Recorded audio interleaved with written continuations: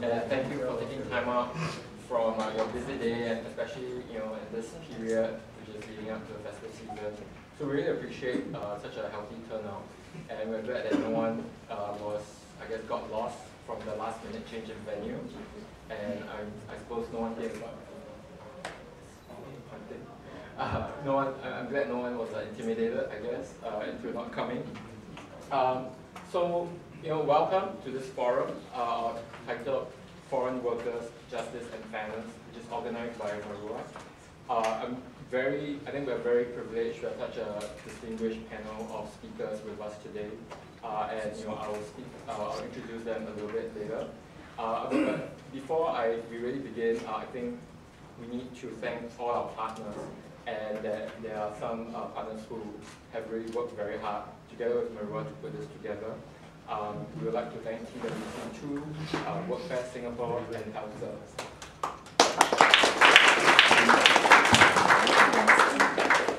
So I would like to, my name is Kam Hong. I'm chairing this session. I'm the Vice President of MARUAH. Before we begin, I want to just go through some ground rules. So firstly, just to let everyone know, this event is public, it is on record, it is being filmed by TOC, and I believe TOC will publish the video on YouTube. There is press in the house, at least 3 from SPH. I think the Independent is here as well. Yes, so please be prepared for coverage if you do speak and participate. We will have a Q&A at the end of, after all the speakers have spoken. And when asking questions, it would really be helpful if you just introduce yourself a little bit so that we know where you're coming from and what you're speaking to. And a couple of reminders. Firstly, please switch off or put on silent your mobile phones and other meeting devices. And lastly, I think here's a very important reminder, which is that there are ongoing court cases surrounding the migrant workers who were allegedly involved in the riots a couple of weeks ago. And so please, I think everyone who decides to speak should be mindful and careful about their comments. And finally, of course, this being Singapore, there's always you should always be mindful about potential defamation risk in what you say. With that out of the way, we're very privileged today to have Mr. Russell Heng, who's the president of TWC2 on my right. Russell has been the president of TWC2 since March 2011, and he joined TWC2 shortly after it was formed in 2003. He has since held the position of secretary, treasurer, and vice president. He has a PhD in political science from the Australian National University and was a researcher at the Institute of Southeast Asian Studies until his retirement in 2007. Prior to his academic career at IC, Russell was the features editor at the Sunday Times in SPH. And he will be speaking on the reality of the lives of foreign workers in Singapore. Russell? Sorry guys, you can hold the mic really close. How long do I have? I think on the program we've got like 15 minutes for each speaker. That's enough. All right, thanks. That's more than enough. Good evening, everyone. Thank you for coming. It's been a long day. I was at TWC today, and in an NGO, you really don't know what can happen. So you just ride with whatever turns out at the doorway, and then it's a roller coaster. Something like 15 workers came to lodge a complaint, so you have to deal with it. Right. Let's start by just talking a bit about TWC2, the work we do, and how is it related to the issues that we are here to discuss today. The TWC2 remit, our main mission is to help workers with their employment-related problems. Largely problems when they come here and they run into a lousy employer, a rogue agent, get injured, nobody wants to pay for the medical treatment and so on, and we step in and try to resolve it for them. We usually don't deal with law and order issues pertaining to foreign workers. If they are out there, they commit a crime or they get in some dispute with another person, that doesn't come into our remit. So basically, what happened in Little India on 2 Sundays ago, TWC2 wasn't there. from what we could see, none of the workers who have been logged by us as people we're helping were involved in it. So basically, we are also looking at it as bystanders, learning as much as we can. Therefore, I really have no more knowledge of that event than every one of you out here today. I'm reading what's on social media. I'm waiting for the police as they investigate to come up with more facts. I'm waiting for the court case. I'm also waiting for the COI to do a proper job and tell us what they have found in the investigation. It also, therefore, is my hope that the COI, Commission of Inquiry, will take this opportunity to take a more holistic approach to this whole issue of workers' running in India, and not just treat it as a purely law and order issue of ascribing blame and so on. And we should take this opportunity to look at, in Singapore, how is our working environment and living conditions for a foreign worker, and what is it in there that may cause a tendency to lead to events that we saw 2 Sundays ago. And therefore, in understanding these things better, we can address these issues and therefore prevent a repetition of it. I think nobody wants to see that kind of thing happening again. Basically, my message is that we should really learn the right lessons from what happened, quite independent and separately from how the courts are going to rule in the days or the weeks to come. Tonight's talk, I'm going to cover my topic in 2 broad areas. One would be the workers we are helping who come to us for assistance. And this would be people who have got a dispute that they need to resolve. That is a worker with a problem. And then beyond that, let's deal with the larger issue of just, and the average foreign worker who really hasn't got a problem, who is going about his business day to day, what sort of living conditions does he put up with? Okay, so these are the 2 broad areas I want to cover. On the first part, which is about workers with a problem, TWC2 has quite a lot of experience now. On the average, in the past 3 years, we've logged about more than 2,000 cases a year of workers with problems. I should also add that tonight, when I talk about workers' problems, I just want to focus on the problems faced by South Asian male workers. Because foreign workers is a broad spectrum, there are also foreign domestic workers and so on. For tonight's conversation issue, let's just deal with the problems faced by South Asian male workers on a work permit that have a low-wage manual work.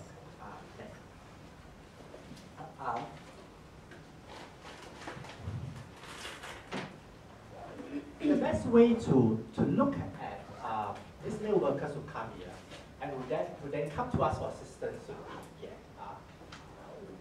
what is that journey, the first step of that journey that takes them to Singapore, which then potentially cause them a problem.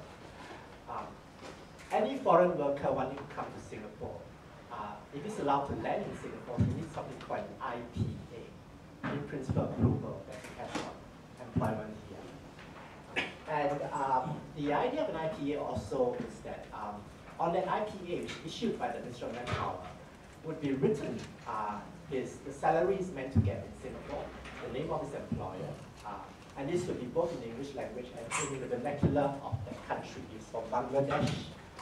He would be written in Bengali. He's from China, written in Chinese.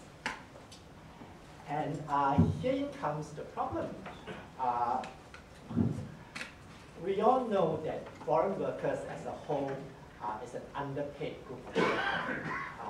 And generally, the market reality there is that most of them would be paid $600 to $800 basic for doing hard manual labor. Now, most of us would say that's already gross underpayment. However, over the years, I have looked at IPA that always shocked me, and I was asked, can this go any lower? So over the years, I have seen IPA that isn't 600 or 800, that's like 400. and then it just goes down. And the last I have seen, the last IPA I have seen, which is the lowest in my record, is $220. And I'm sure in the weeks or months ahead, I probably will come across one that is below that. So can you imagine coming to Singapore with a salary written on a piece of official document saying that you'll be paid $220 a month? I mean, can you possibly live on that? However, no law is broken here. The employer who agrees with, who applied for that permit has written down that salary, has broken no Singapore law. So the Singapore civil servant who issued it will also say that it's within our law to allow it because Singapore hasn't got a minimum wage law. So technically, you all can apply for a foreign worker if you have the quota given to you and just put 5 cents. And it will be legal. And if the worker comes here and he runs into a problem, paying 5 cents is not happy, it's your right to pay 5 cents. And so the Singapore law has a recourse for a worker like that who is exploited? No, we don't. Now, if that worker is very unhappy and he feels so exploited, he really can't live on the amount, what should he do? Well, in other countries, he may just, out of sheer anger, protest, go and stand outside the MOM and so on. But our laws have increasingly been tightened to make that impossible. It will be illegal for him to protest. So therefore, our law, on the one hand, condones kind of setup that is exploitative and also obstruct people who want to try and do something to highlight their grievances.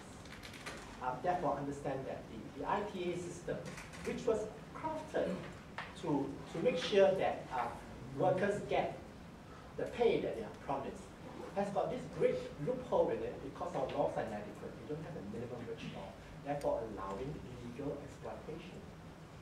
Now, let's say that for a majority of IPAs issued in Singapore, it's not that $220 situation, it's $600, $800. Now, we all think that that really is underpayment, but actually, the foreign workers are okay with it. They kind of think that, yeah, with that is a better deal than if they were to be at home jobless. They come here, they work all the overtime they can get, and they are satisfied or happy with what they're earning here. But here is that, here comes the second hurdle. This happens sometimes. You get an IPA with a salary that you are happy with, and in the IPA you land in Singapore, only to find that your employer can then say, oh, I really think I won't pay you so much. It's a new contract. And the new contract comes with a new salary. Now, there's a term for this called contract substitution. That really should not be the case. That by international law is not right. It's illegal. How does this pan out in the Singapore governance issue? And this is where, in our work in TWC2, we find that the approach for MOM officials to this is highly discretionary. Depending on which desk officer is handling this complaint by a worker, sometimes it's not allowed, but sometimes the worker is kind of told that, oh, too bad, you know, if you don't like the new contract, you shouldn't have signed it, kind of situation. So I want to make a point here that in helping the workers that come to us, we find that Singapore law is sometimes adequate, but it is also, it can be quite inadequately enforced. There's a lack of transparency, and therefore this is an ongoing issue for us with internal our ministry to try and sort this things out.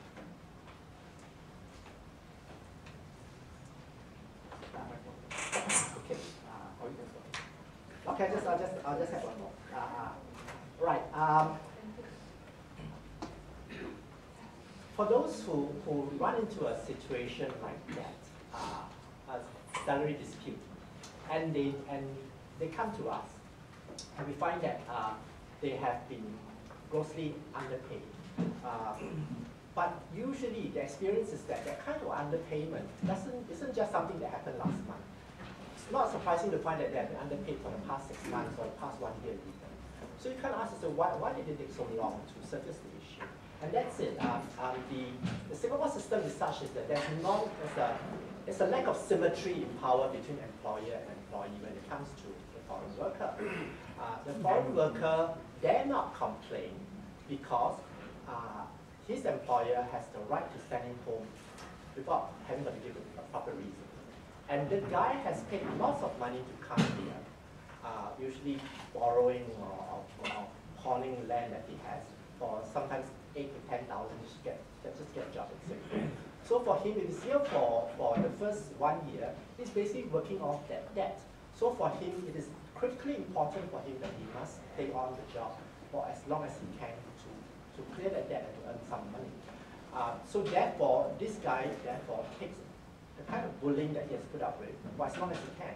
So the little bullying that he gets, underpayment maybe for half a month of salary, illegal deductions, and things like that. He put up with it until he really cannot anymore, and that's when he becomes a case to MOM. What I'm saying is that for all the cases that you get lodged as a complaint to MOM, out there among the foreign workers, there probably would be more cases that people don't have the courage or the confidence to do that.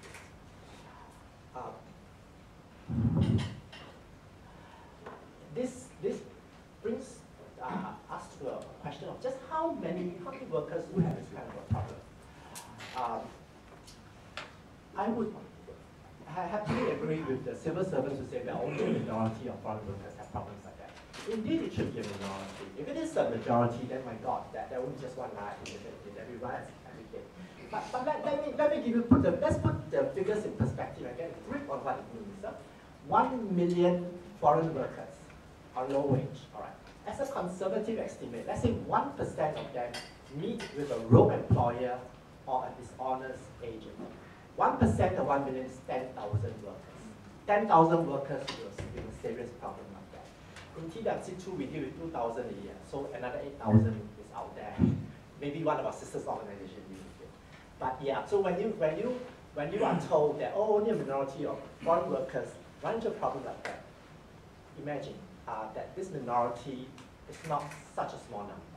It is an issue we really have to come to grips with. It is like drunk driving. Drunk driving also is a very small minority of drivers who drink.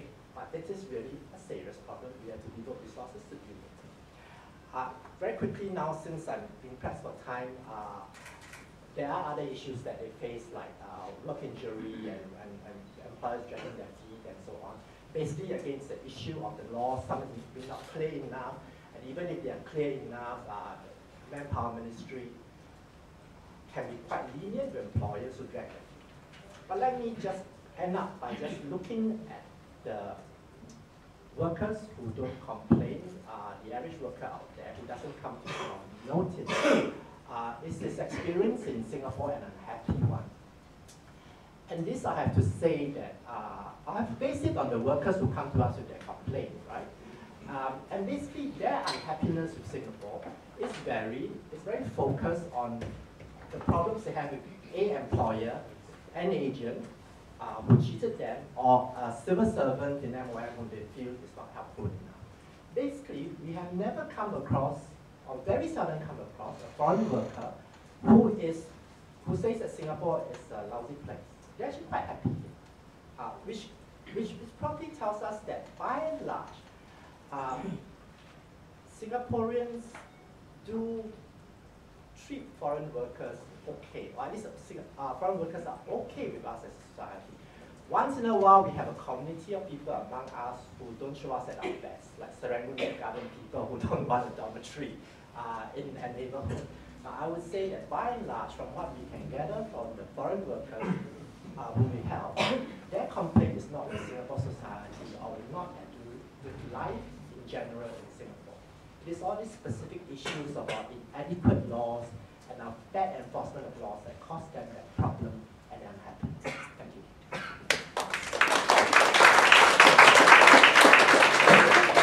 Thanks, Russell. And I think for many of us, none of what Russell says will be new, but for those of you who want to find out more about the challenges faced by migrant workers in Singapore, you can definitely go to TWC2's website, where you can find a lot more material and information on all these issues faced by them.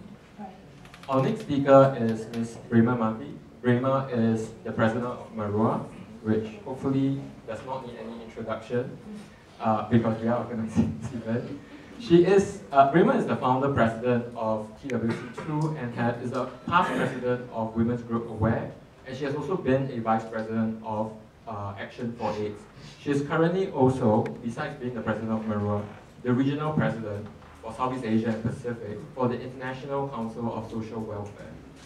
Raymond will be speaking on the topic of the riots, measures, and justice. Raymond.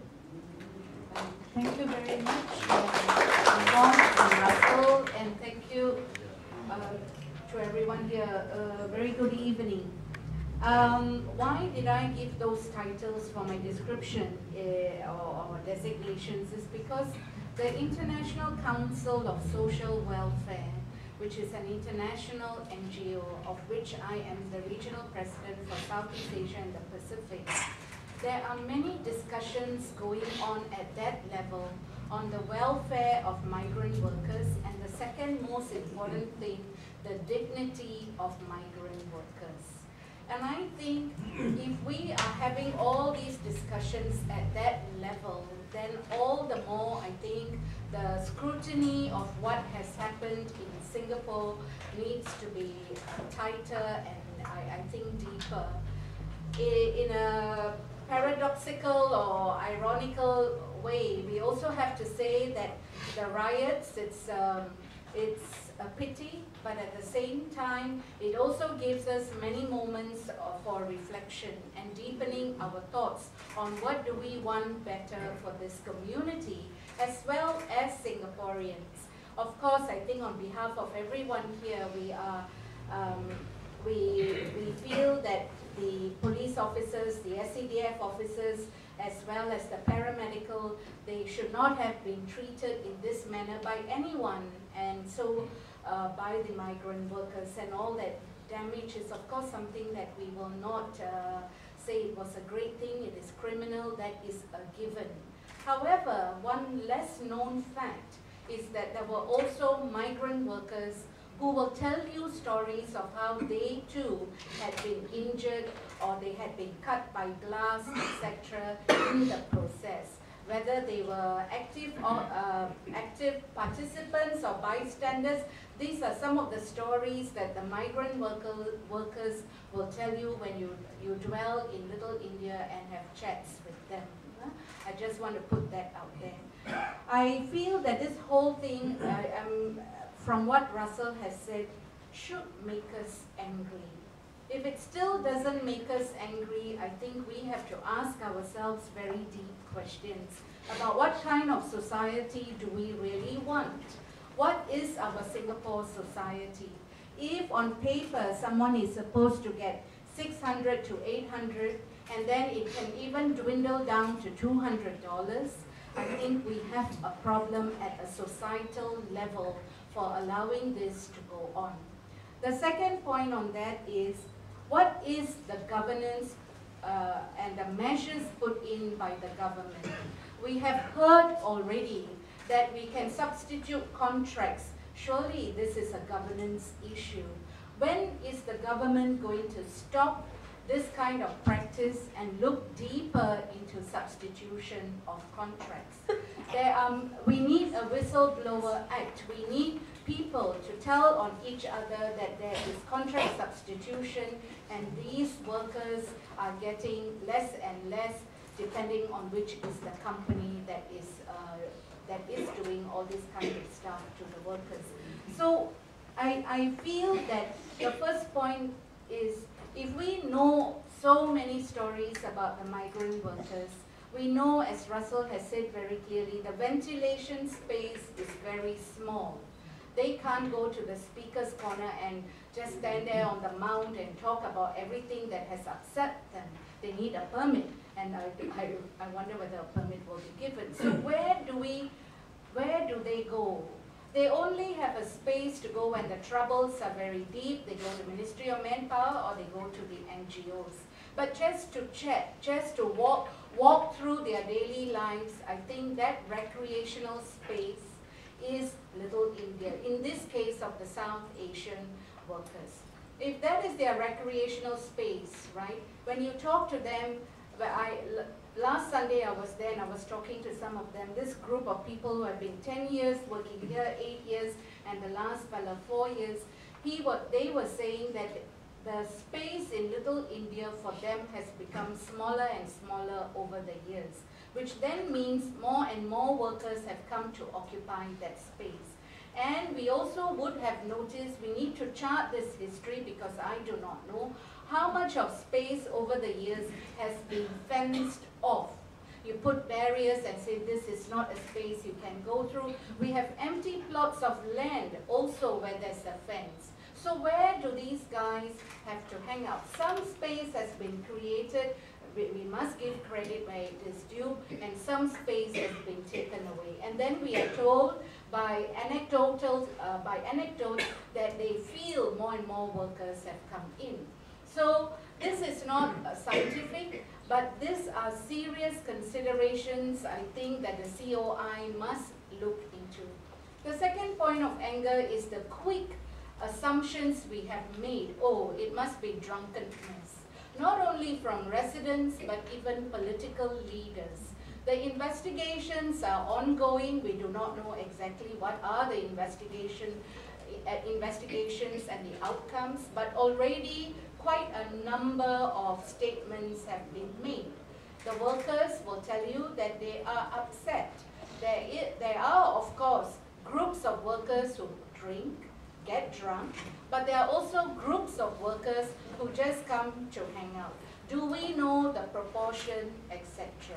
So I think the quick jumping to conclusions, I will put it forward very clearly, is not a process of bridging communities. It is divisive, and especially against a group of people who work for us and honestly do not get great working conditions. The second part of the discussion that I would like to raise is the obligations that the state has. I looked through all the ILO stuff that we have ratified. ILO 100 is all about equal remuneration. ILO 98 is about right to organizing and collective bargaining. ILO 105 makes it very clear that people should not be discriminated against, etc., and there shouldn't be any form of forced labor. ILO 29 tells us clearly that any work or service exacted in the virtue of, they have identified, what is considered to be forced labor issues. Then we have ILO 47 and ILO, one more that I missed the number on, 143, that we have not ratified. These two are important documents under ILO. ILO is tripartite, government, union, and the employee. Very important combination which needs a lot of negotiation. Why are 47 and 143 very important? They both deal with migrant worker issues. Singapore has not ratified them. The conditionalities spelled out in 47 and 143 gives a lot of hope for better conditions, better approaches where the migrant worker is concerned. We already know we have a lot of migrant workers in our midst. So if we have so many, I go back to the original question, what kind of society do we want? What is a Singaporean and what do we value where this area of migrant workers is concerned? Therefore, what then should be a role for us? Shouldn't we then be lobbying our governments to get the ratifications going on 143 and 47? The next part of the obligations that I want to raise is this whole discussion on our laws. Russell has already put out some pertinent points about the law. And especially in this case of the riots, I want to bring our attention to the Immigration Act. Under Article 8.3d, who is a prohibited person? Any person who has been convicted in any country or state of an offense for which a sentence of imprisonment has been passed. next condition, has not received a free pardon. Third one, and by reason of the circumstances connected with act, conviction is deemed by the controller to be an undesirable immigrant. These are some of the prohibition conditions under the Immigration Act 8.3b. Then we have from 33, 34, 35 that deal with primarily removal of persons unlawfully remaining in Singapore, detention of persons ordered to be removed, and power to arrest a person liable to removal. In all of these, there are powers for the state to just remove a person based on whatever the conditions attached to the removal. We have to ask ourselves whether this Immigration Act as it stands needs to be amended. Is this the way that we would like to treat anyone with a very clear route to deportation and not a clear route to justice? Which then brings me to my third big area. At MARUAH, we have problems with the whole process at this point in terms of the deportation. What are the problems that we see? An investigation has taken place by the police. Out of 4,000, it got dwindled to 400, and then 200 have been given an advisory of like, please behave yourselves, I suppose. Then we have had 28 people waiting for the trial to begin. Then we had 7 who were acquitted and 53 who were to be deported. Somewhere along the way, the 7, 4 others were found to be actually you belong to the deportation group. So from 53, it went up to 57. We have questions about this. The questions are of this nature. What is really the evidence that has put all these folks in different tiers? Advisory, deportation, to be charged. What is it that has been found? This has to be a transparent and open process. It's a riot. It involved a lot of people. We want to know because it's also the first time riot for all of us in a very long space of years. So when we make these decisions at state level, the transparency is very important. The second point that's very important is the rule of law. Do we just decide that this person is to be deported or to be charged? Who makes that decision? Who is the mandate holder? We have always believed that when it goes to court, it will be assessed and there will be some discussion and you are in this box and you are in this box. But this has happened in quite a different way because of the provisions under the Immigration Act. The Ministry of Law keeps telling us that they can do this. Do we as a society agree that this is the way we want things done? We are not deporting one person. We are deporting a group. Do we really know why? Are we going to just trust the state to say, yes, we believe that you know why, and therefore we agree with you? I think there's a lot of trust with the state, but there are also areas where we scratch our heads and wonder, now what happened there? From 7, why were 4 persons now moved into the other category? What happened to the evidence? Did you find more? So we have questions and we have a right to those questions. What am I saying between my point 2 and my point 3? We have obligations, we have laws. Our laws are limited to a certain extent where it comes to access to justice.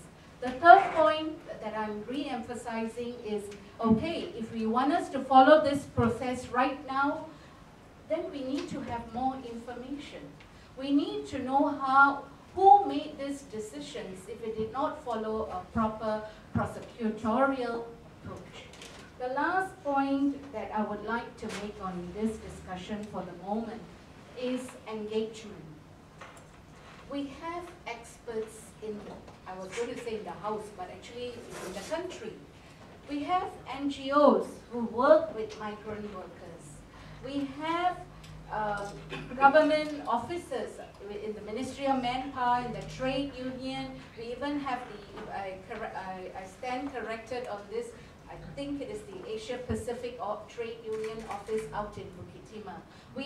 Many people in Singapore are working on migrant worker issues.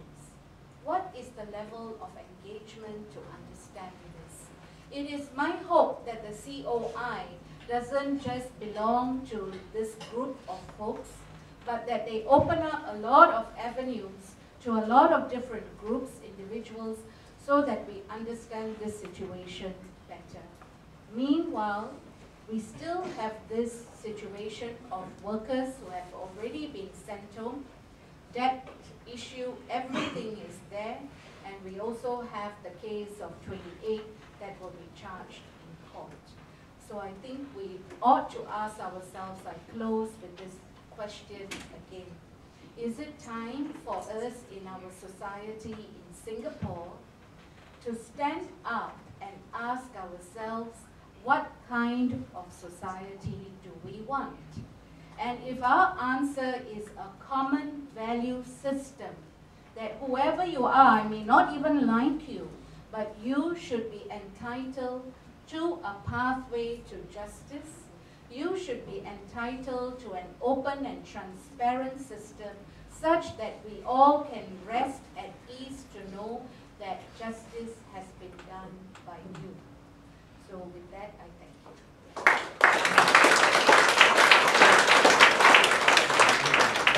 Thank you so much for that. Next, we have Mr. Jonathan Graham, who is a social worker from Workfair Singapore. Workfair Singapore comprises a group of civil society volunteers who are working towards the improvement of labour conditions in Singapore. Jonathan has been involved in migrant rights activism for the past 9 years with HOME, also known as the Humanitarian Organization for Migration Economics, where he was its executive director. Jonathan will be speaking on the topic of post-riot, impact on workers, and key issues. Jonathan?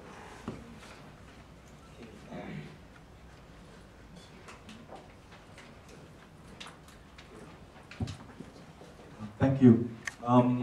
I would like to start off by playing a video first. If you recall last year, a similar big thing happened with migrant workers. There was a strike. Yeah, and what folks in Workfair did at that time was we went to China to interview some of the drivers who were charged and also those who had been deported. So,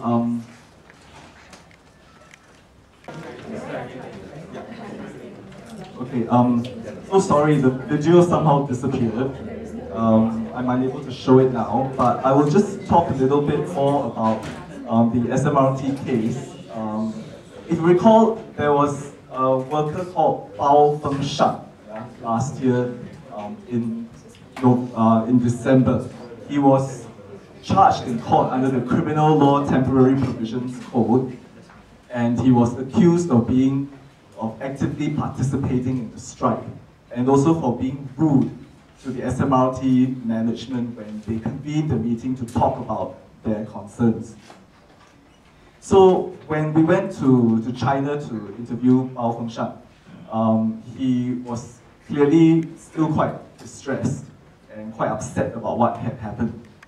And he said that after the meeting at SMRT, police officers came to bring him to the police station to sign statements and to say that he would be charged in court for participating in the strike.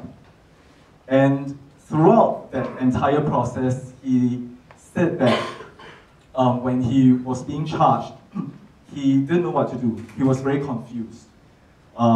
When he asked his Chinese embassy about getting a lawyer, they told him that if he wants to engage one, he would probably have to pay a lot of money, and that the embassy would not be able to help. And so because of that, he said, well, I feel I don't have much of a choice, so I might as well just plead guilty and just admit to whatever charges that they are leveling against me.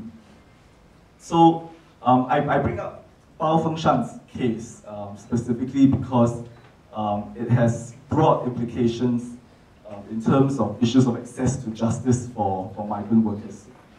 When Bao was charged in court, the senior district judge who presided over his case said that his involvement was calculated to cause disruption and inconvenience to transport services. But Bao Fengshan was not among the 4 who were eventually charged and convicted, also who had planned and talked about the strike action.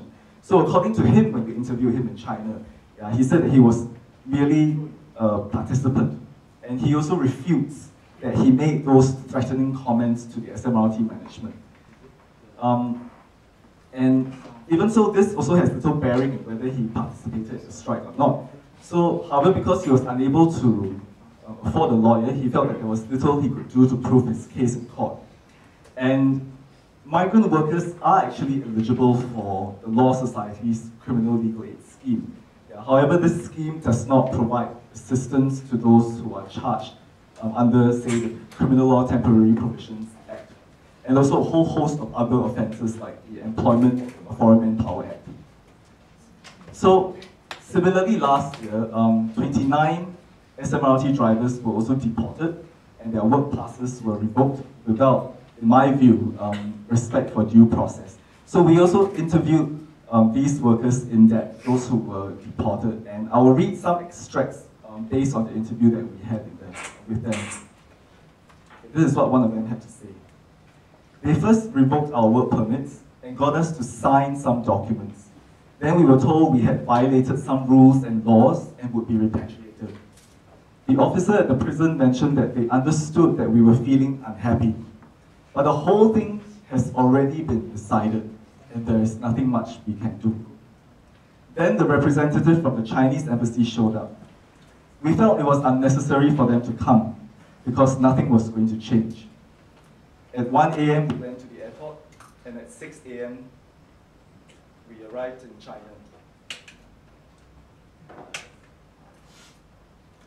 I stood up.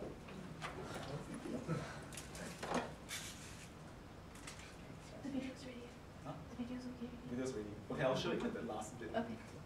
Now it's the mic. Okay. Right. Now it's the mic, yeah? Just talk louder. Yeah, just speak loudly. Hello, hello. Okay. Okay, so I continue what this worker said. I stood up and asked what offense I had committed and why I was asked to leave. The officer said that it was due to the strike. I said it was not a strike. It was to defend our rights. The officer smiled. He told us this was not up to him. It was a decision from management. There was no room for reasoning. He was just going through the process. We then dealt with our bank accounts, immigration and other government agencies, and finally my work pass was cancelled. Then we were taken to another room. After my work pass was cancelled, I felt like another person. I was no longer a respectable bus driver, but a prisoner. Maybe the way the police treated us as we moved from room to room made me feel that way. At the first room, I did my medical check, and in the next room, I was asked to take a shower. I told them I showered before coming. They were very forceful and forced me to shower. After that, our civilian clothes were taken and sealed in a big bag. We were given prison uniforms to change into. The shirt and pants were way too big for me. Then we were sent into a prison cell. They told us that whatever we were going to say would be futile. All documents were in English, and there was no translator. Some of us wanted to call our families, but they didn't allow us to and spoke to us in a rude manner. Later, we were sent to a prison cell, about 3 persons to a cell. We were told to strip off our clothes and change into prison clothes. Yeah, so this gives us some kind of insight into how the entire deportation process takes place. And with regard to the riot, I believe that the 53 who were deported, and even the 7 who were actually acquitted, amounting to whose cases were discharged, amounting to an acquittal, were also deported. And as I was reading through the accounts of the 29 who were deported last year, I wonder if the 53 who were deported were also facing the same situation that the 29 did last year. And as Brema has mentioned, the Immigration Act has very arbitrary powers, and so does the Employment of Foreign Manpower Act, because it allows the controller of work passes to revoke a work permit without the right of appeal. And the Immigration Act also allows for deportation, but in the law, anyone who wishes to contest this deportation is actually allowed to appeal to the minister. But in the case which I've just described, and most certainly in the SMRT cases, the workers were probably not aware that they even could appeal to the minister to contest their deportation. So, and this is the issue of procedural fairness also. Was this informed to the workers? Because procedural fairness means that the administrator is obliged to give a fair opportunity to parties involved in the case to correct or contradict statements prejudicial to their view. And from how the state has responded to the SMRT cases and those who have been deported over the riot, I wonder whether this was indeed the case. Were they told even that they could appeal to the minister against this deportation? So, from a rights-based perspective, if you look at it in terms of access to justice, there are several issues that we need to ask ourselves in relation to due process and deportation. Costs and expediency versus access to justice. This was something which Workfair and MARUAH had brought up. The absence of an immigration tribunal to handle revocation of work passes and deportations. Whether government officials even inform immigrants that they have the right to appeal to the minister, like I mentioned, and the lack of transparency in reasons for deportation, because under the Act, the minister is not required to explain, because if he considers the explanation against the public interest to do so. I would also like to talk about how the riot's implications in terms of how my fear is that it will enhance further social control mechanisms of migrant workers. Many of us involved in migrant rights activism have always advocated against many of what we think, many policies which we think restrict migrants' rights. And all this is done in the name of security. And some of the issues that we have been chipping against over and over again would be like the security bond.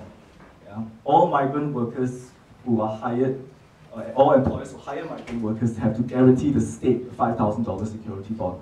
This is in case the migrant worker gets into trouble or he or she is not repatriated. Then the employer stands to lose this security bond if the worker is not controlled. And we've always believed that this security bond violates migrant workers' human rights in many ways. And in light of the riot, would this be further justification for the state to keep policies like the security bond? Another one would be the inability of workers to change employers. Because all low-wage migrant workers who come in are tied to the employer that applied for their permit. So you can't switch employers. And this is a social control mechanism.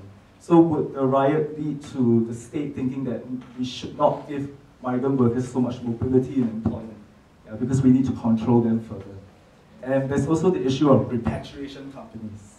Repatriation companies are companies which specialize in sending workers back. When employers want to deal with workers that they feel have overstepped the boundary or they are unable to manage, they will hire repatriation companies, and these are guys who will manhandle the workers, lock them up in a room for a few days, and then while the ticket is being purchased for them to be sent back. And during the entire period when they are locked up by the repatriation companies, they may be threatened with things like blacklisting, they will not be able to come back to Singapore again, or they may even be assaulted. And the state so far has not come in to say that what the repatriation companies' operations are illegal, because it is. Seizing a worker and locking him in a room is wrongful confinement, and I can even as far as go and say it's abduction. But in light of this riot, would the state then say, well, I think these repatriation companies actually serve a good social function in controlling these foreign workers so that they don't run away and cause further problems for Singapore, for the Singaporean public. Yeah, so this is something which we need, I think, we need to think about, and especially activists involved in this work.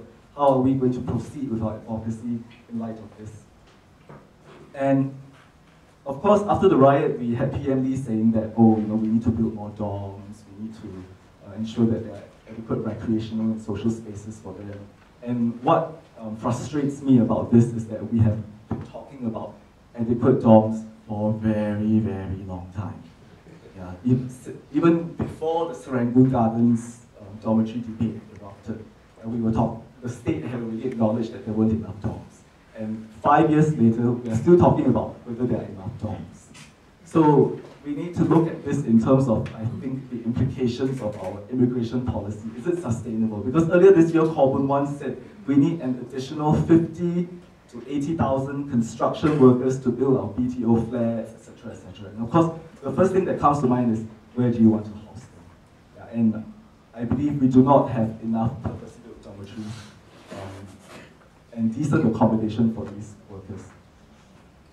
And I also like to talk about how this riot is going to lead to further policing of migrant workers, especially in the Little India area, where already boundaries have been erected.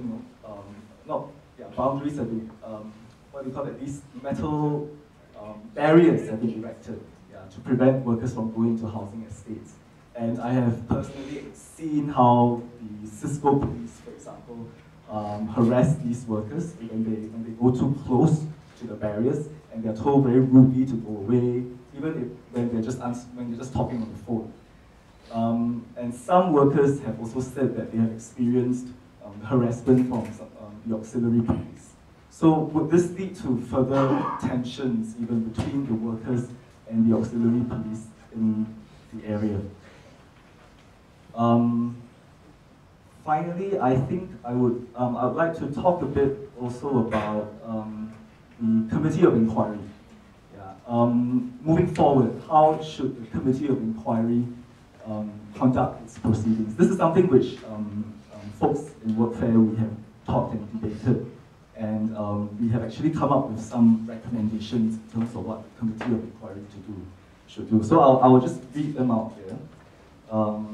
First, we feel that the committee should begin the deliberations after the criminal proceedings have been concluded, so as to ensure that there is no conflict of process or of evidence, and that the evidence and judgment from the criminal proceedings can form part of the evidence considered by the committee. Secondly, hold all proceedings of the committee in public at a publicly accessible venue and open to members of the public and the local and international media. Appoint an independent assessor under Section 7 of the Inquiry Act who will ensure the independence of the inquiry and that these rules of the committee are adhered to. Fourthly, allow and enable written affidavits by members of the public to be submitted to the committee in evidence. Allow and enable expert witnesses such as migrant labour activists, migrant worker non-governmental organisations, and academics with specializations in public behaviour, rioting, and migrant labour to give evidence either orally or in writing to the committee. Allow evidence based on academic research into crowd behaviour, rioting, and other related matters to be allowed into evidence. Allow and enable migrant workers who were present at the scene of the incident, as well as other migrant workers who are acquainted with them and those who are experienced in the conditions of migrant labour in Singapore, to give evidence orally or in writing to the committee. Allow such affidavits to be collated with the assistance of the migrant worker NGOs or others available to assist the affidavit writers. And lastly, ensure that all evidence presented to the committee be made available to the public on a publicly accessible platform. I think what we want to emphasize also is that there has to be a human rights approach towards how this inquiry is done. So with that, how long is the video? Is about 5 minutes. What do we say? Okay. So I'll show you the video.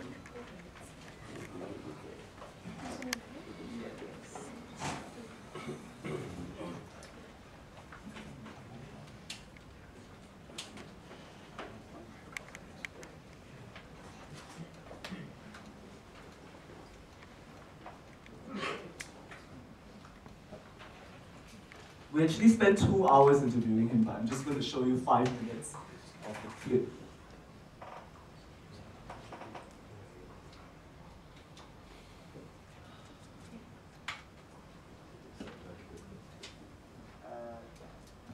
因为我也知道新加坡的那个律师很贵，我也请不起。因为新加坡的谁给我提供？没人到10月21号，谁给我提供律师？没人去提供律师。我在那个地方就我自己，我不认识一个人，谁能帮我？没有人，对不对？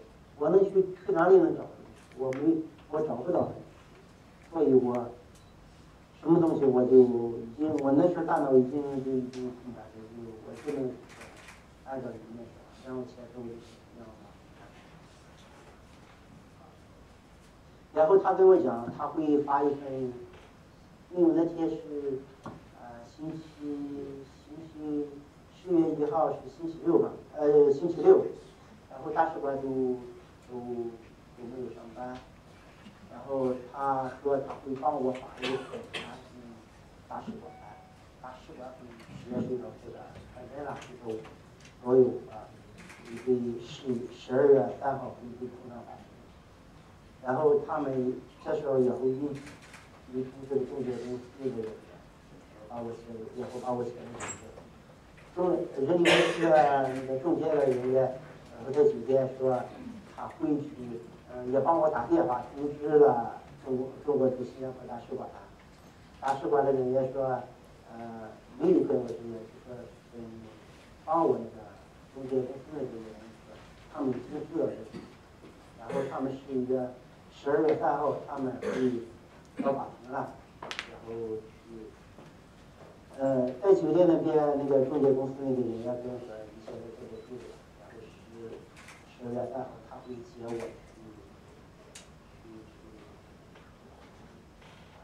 到了12月3号以后，中介公司来一位人，中介人接我，到了法院以后，我们刚到那个中国大使馆的人员，中国大使馆就详细的把这个情况询问了我，然后我也他们也是很具体的把我具体问了一下，我也把这个大概经过给他们讲了以后，中国大使馆也说你有什么要求，我大使馆这边一定会尽量去帮助你，尽最大的努力帮助我。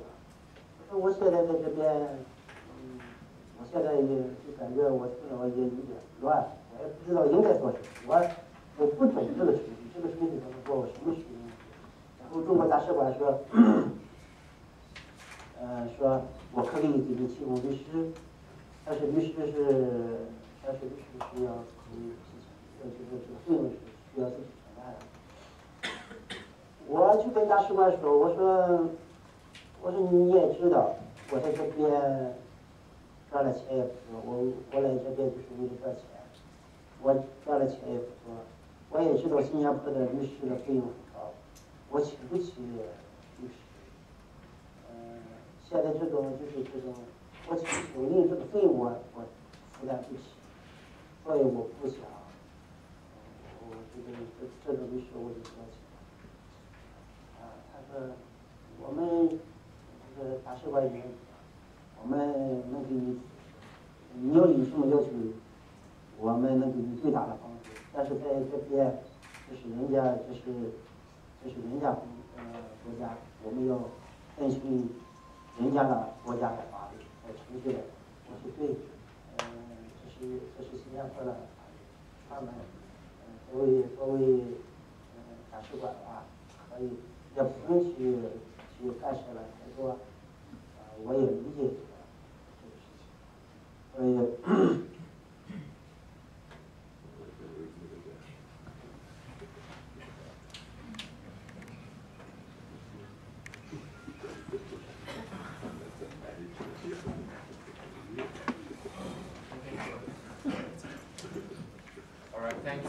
Thanks, Jonathan.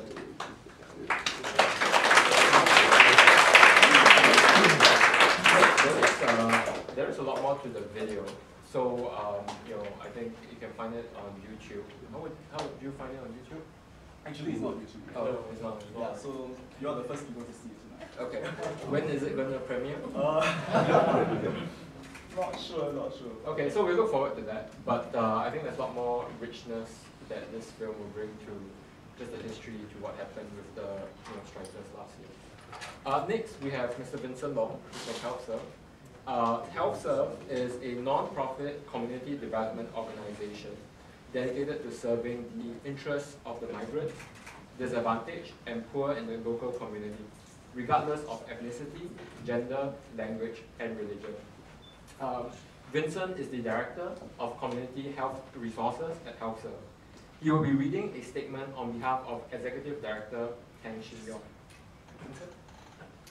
Hi, so I have the easiest of tasks here, just to read out a statement prepared for HealthServe. Let me begin. 8th December would have come and gone like any other Sunday for thousands of South Asian workers to converge in Little India on the day off.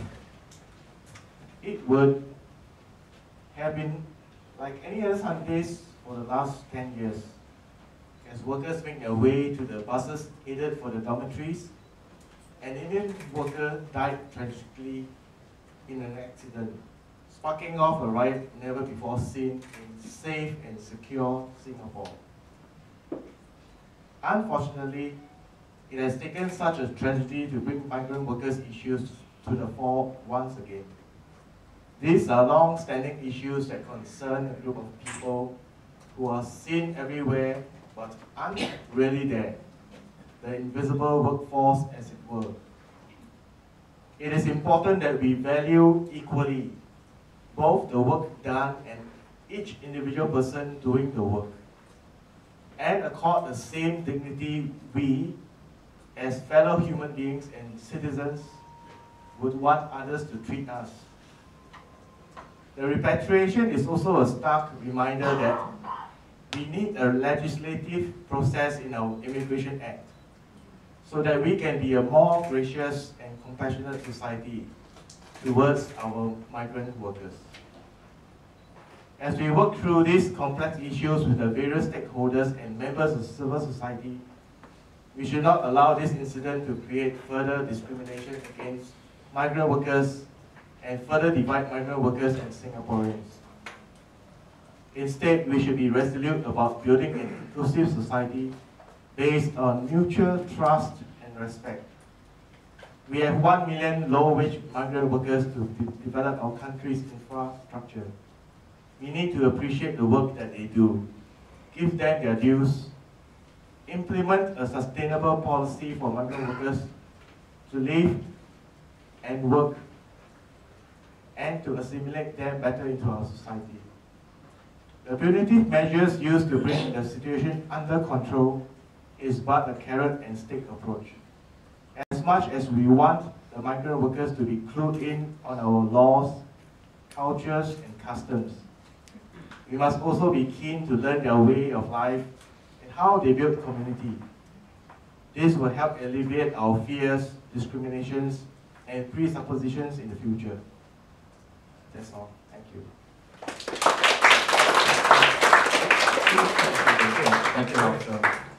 We now have a open Q&A. I'm sure there's lots of questions and comments from the floor. Again, I'd just like to remind folks, it would really be helpful if you introduce yourself a little bit so that we can understand where you're coming from in your question and your comment. And with that, I guess I'll take show of hands, please, whoever wants to say. I guess the lady sitting to that? Yes. I'll go first. Yes. Hi, thanks for the talk. It's very interesting. My name is Rina. I'm studying law overseas, just back on holidays. It's about real everything. All my friends actually raised something quite interesting, and I completely agree that we ideally should have better working conditions for a lot of migrant workers here, and there's no excuse to say, well, look at Dubai, for instance, which I'm sure all of you are aware of, has quite terrible working conditions. In fact,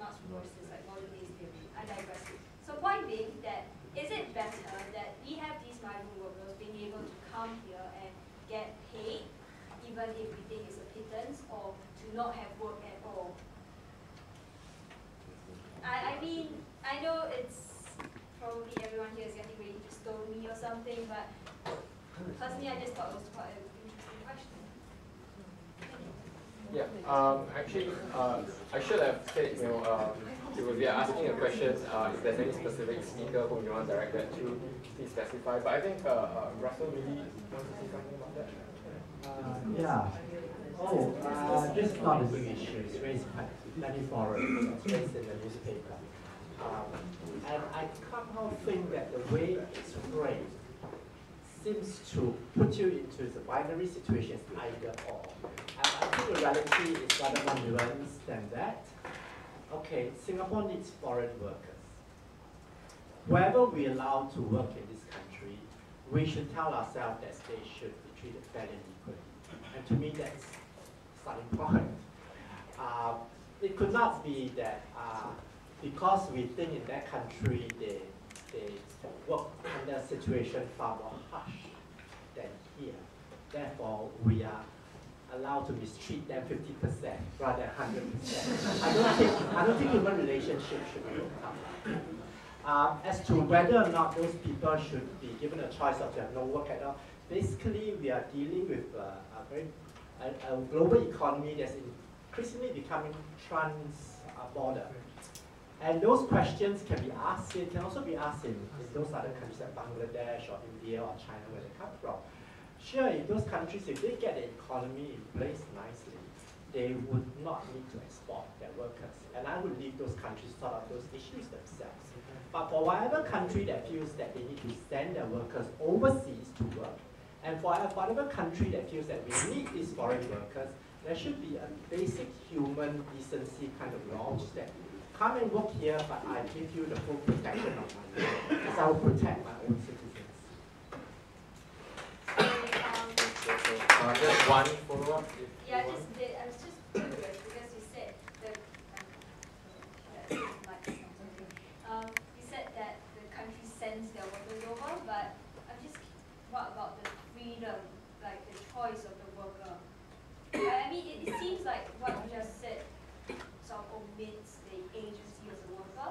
I do not at all, not at all. When I say the country sends the workers over, I'm not saying that over there there's a regime that march these workers onto. But they're driven here by whatever set of economic circumstances they deal with in their village or in their towns or in their family. They are poor. They need work. In those countries, they can't find the work that they need. Well, I pity them for that, and I wish them well that they could sort out the economic problems. So whatever it is that caused them to seek a living overseas, whether it's in Qatar, Dubai, or here, or Hong Kong. My role in it as a Singapore NGO is that whoever comes here as a foreign worker, I see it as my mission to ensure that he gets fair treatment. And therefore, I take ownership of this problem here in Singapore. Frequently, yes, we are often bombarded with questions. This is not a problem that's caused by Singapore. It's also caused over there by agents in those countries that are mistreating them. And my answer is sure. And the trans-border issue, NGOs, civil society, and Singapore government have a job to do. In those countries that are sending the workers to us, or where workers come from, NGOs, civil society, and governments there also have a job to do. And I would say that I'm counting on the civil society and NGOs in Bangladesh or India to take ownership of their problems and make sure that their economy is run without corruption and they give their citizens a fair deal, and also to make sure that their government also extend the right kind of protection to their workers when they are sent overseas. I don't see in this a conflict that I have with the other country as to who's right and who's wrong. I see it as a situation where right-minded people on whichever side of the border should get together and work together to solve the problem. Thanks, Russell. I think Jonathan wanted to add something.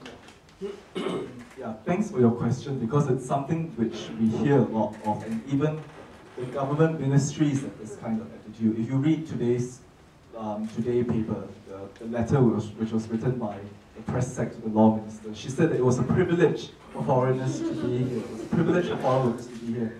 And let's face it, if all 1 million migrant workers in Singapore go on strike, this entire economy collapses. So it's not a question of it being a privilege for them to be here. We also need them. So we need to be a bit more circumspect about this.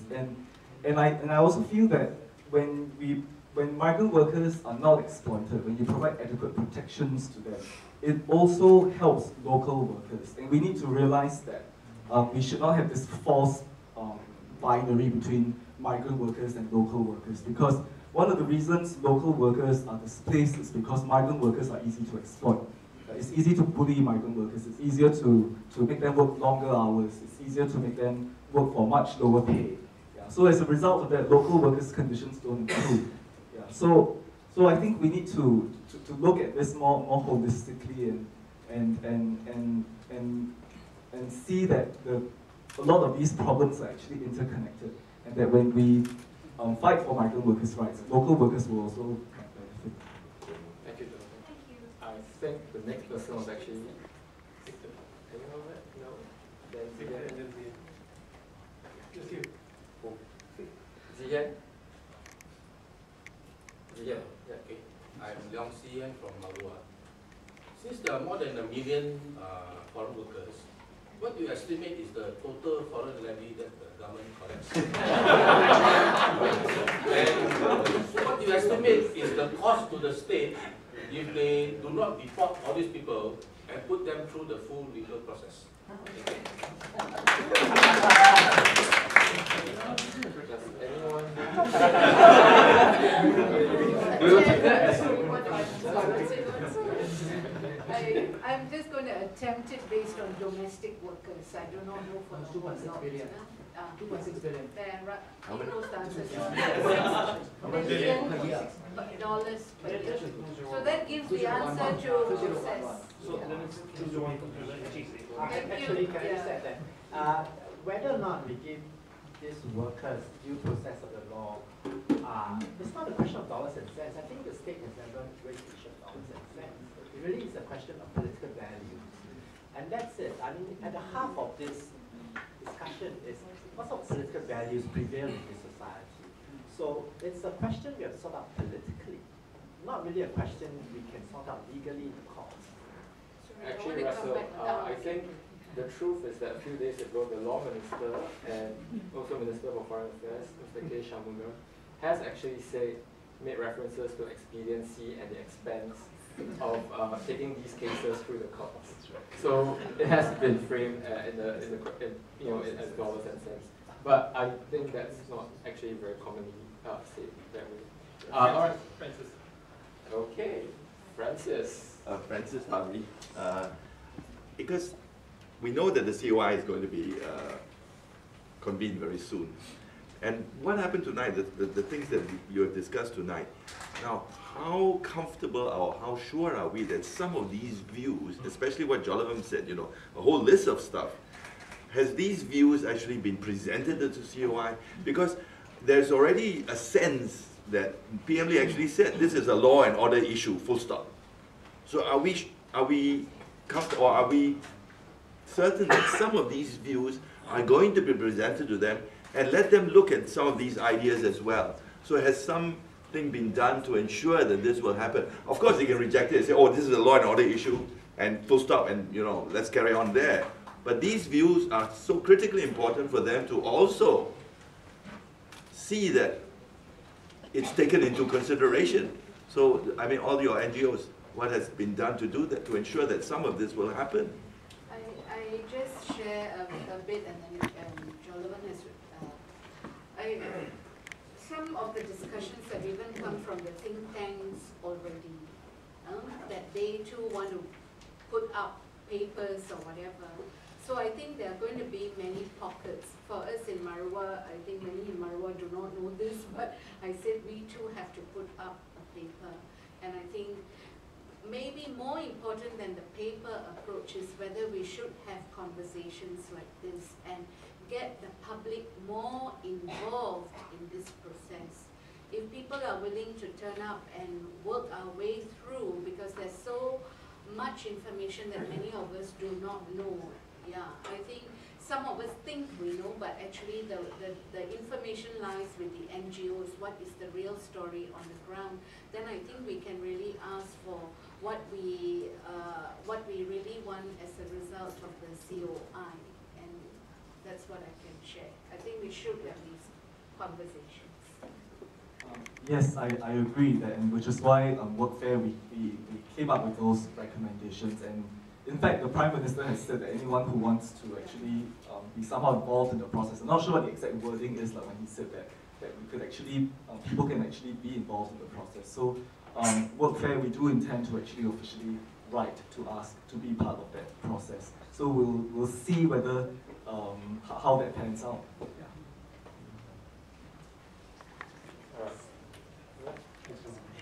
Yes, so I have a question for John. Can you help me lay out and help me better understand how the exploitation of foreign migrant workers adversely affects Singaporean workers, and how helping foreign workers can help Singaporean workers? Because one of the arguments that we hear thrown around quite a bit is that the work that foreign migrant labor does is work that Singaporean labor does not want to do. So can you help me understand? Okay, well, one example I can give is wages. In the years that I've been involved in this, I have seen workers who are paid like $2 an hour. Yeah, and Bangladeshi workers in shipyards are happy to work for $2 an hour, $3 an hour. So how is the Singaporean worker ever able to compete on these kinds of wages? The worst case I have seen is this guy who was paid $1.82. Yeah. And because we don't have a minimum wage law, right? So these kinds of contracts are allowed to be signed. Yeah. So if we continue to allow employers to pay workers at such appallingly low levels, the Singaporean worker will never be able to. I mean, their wages will never increase, because there's a huge army of workers from Bangladesh, India, and China who are willing to take it at a much lower level. Take a job at a much lower salary. And working hours also. Migrant workers it's a norm for them to work 12 hours a day. Yeah. And they will accept working 12 hours a day, 7 days a week. But Singaporeans will never be able to accept these kinds of conditions. What about our work-life balance? Yeah. So, but for the company, their only concern is cost, right? And profit. So I don't care about your work-life balance. I mean, I have this cheaper foreign worker who's willing to work 7 days a week, 12 hours a day, and you can't do it. So of course I prefer to hire him. Yeah. So that's what I mean in terms of the connections. Yeah. So migrant workers need better protection. Yeah. In terms of so that they're not badly exploited. Otherwise, local workers will always be displaced. If I can just add to that, it's more applicable for. Prior to 2011, as passes, people with double master's degree used to come to Singapore, work for 1,008, and there was a substitution effect, meaning new graduates who were coming out, they were asking for 2,000 plus, so it was cheaper to hire foreign graduates actually. So that answers your question basically. All right.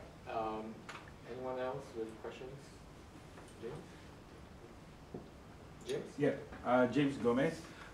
I wanted to know if any of the panels singularly or collectively can map for us who are the employers. Are they MNCs? Are they local SMCs? Are they JLCs? Just to give us an indication of where the workers are, because I think these companies also hold a responsibility, and I think in this conversation, that is missing, and I think a certain mapping of who the employers are and where the exploitation worst takes place can help us have a better and fuller picture as well.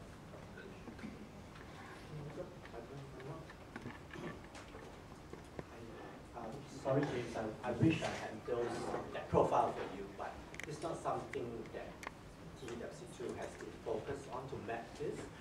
Basically, we know the sectors that foreign workers are let into, the construction, marine. And we can look at a list of companies that are involved in the sector. We can maybe guess the sizes if it's one of our state-linked companies like Capital, it's pretty big. But I'm not able to tell you what proportion is being employed by which company. However, that as a general sense, though, I think the bigger companies with a reputation to uphold tend to have less of a governance problem. They tend to treat workers better, or according to what the rules should be. Sometimes you get situations where the big company is subcontracting out, and that can be a problem because the subcontractor is the one that is the misbehaving party. But it's murky out there. So I'm just offering some broad observations that I have over the years, but I don't have the data that you want. Yeah. The thing is, okay, I'm from the construction industry. So the thing is, right, Singapore has a very big issue about subcontracting, because we're talking about NMC subcontracting to the first tier companies, but this first tier company will subcontract to second tier. Then this second tier is up to third tier. So that's why it means you have like people paying that low. It means you have foreign workers willing to pay that, means to work at this very low price. You have the third tier company that are willing to actually quote at this price. Then you have the second tier company and third tier company. This thing actually holds problem. So the problem might be even more perverse as what we can see. It's very hard to tie in which are the companies that are engaged in this. Even like company with respectable backgrounds, right? They might just outsource to some companies that doesn't really have any so-called adherence to the labor law, etc. Yeah, actually, thanks for bringing that up, Terry, because I wanted to talk about subcontracting, because many of these big companies, even though they are not culpable, but a lot of their projects are subcontracted out to contractors, and they often don't exercise any oversight in terms of how their subcontractors manage. So you have companies that will win all these CSR awards, corporate social responsibility awards, but then they are totally guilty of subcontracting the work out to companies that are very exploitative. And it's in the whole chain. I mean, everyone is complicit in it. I mean, I have seen, like, for example, shipyard workers, on Keppel, Sembawang, Jurong shipyard. Like, Keppel has this big CSR profile. But there are workers who are on their yachts, subcontracted by other companies, who are also exploited, and who are being paid $2, $3 an hour. Yeah, and even government agencies like HDB, SMRT, I have workers working on these sites coming to me for help, saying that their employers withhold their wages, deduct their wages. So it's quite, I mean, in terms of the accountability, I think if you really want to trace, you'll be able to see the connections. But whether they are directly culpable or not, that's another issue altogether. But I tend to be more, I tend to have higher expectations of bigger companies because they have the resources to exercise that kind of oversight. So I feel that as part of their corporate social responsibility agenda, they need to include this, rather than just set up a foundation, for example, to give to a charity. Yeah, but also ensure that human rights of the workers that they employ and engage are upheld. Sorry, I will just have to jump in on that. I think just to maybe add on to the contract worker discussion, I think there are measures by the UCCW, I'm trying to remember the right name, Unit for Casual and Contract Workers within the NTUC, because it has affected the Singapore workers. This whole business of outsourcing has affected the Singapore workers who are also on this subcontract over and over again. I think if that is already happening to Singapore workers and measures have been put in, I think it is happening also to the migrant workers at a more drastic level. I just wanted to add that on. The second point is on CSR. Companies, because I get involved on the Singapore Compact discussions, companies still see CSR as the philanthropy arm. They are not seeing it enough and strongly enough as an internal value system on the rights of your workers and how you are really dealing with your own workers, from social security to decent wages, work conditions, etc. So both we have issues, and I just wanted to say that. Thanks.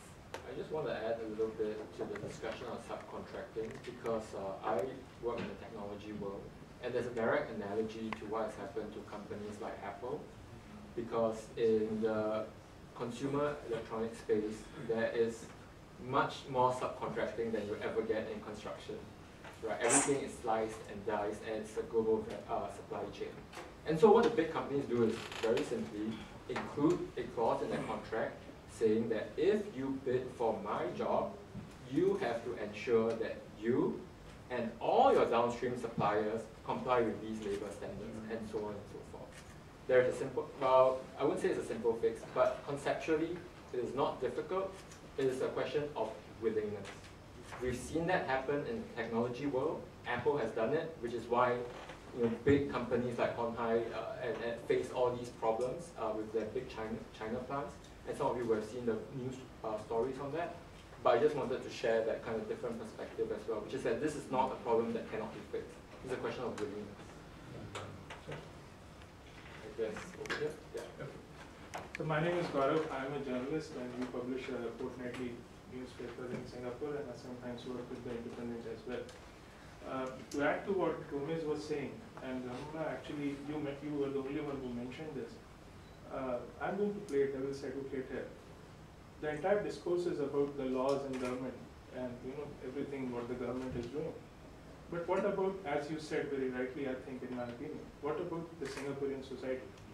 You don't have, as he said, you don't have a mapping of who the employers are.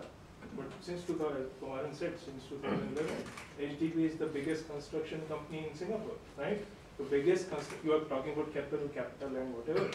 The most construction that is being done in Singapore is by the government.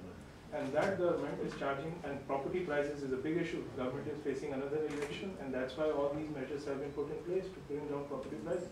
Are Singaporean as a society ready to pay more prices for their properties? Because the HDB is making a house, and that house is being priced by a construction company. That construction company will not absorb, you are saying minimum wage rules, that construction company will not absorb if you raise the wage from 200 to 800, right? That will be passed on to Singaporeans, right?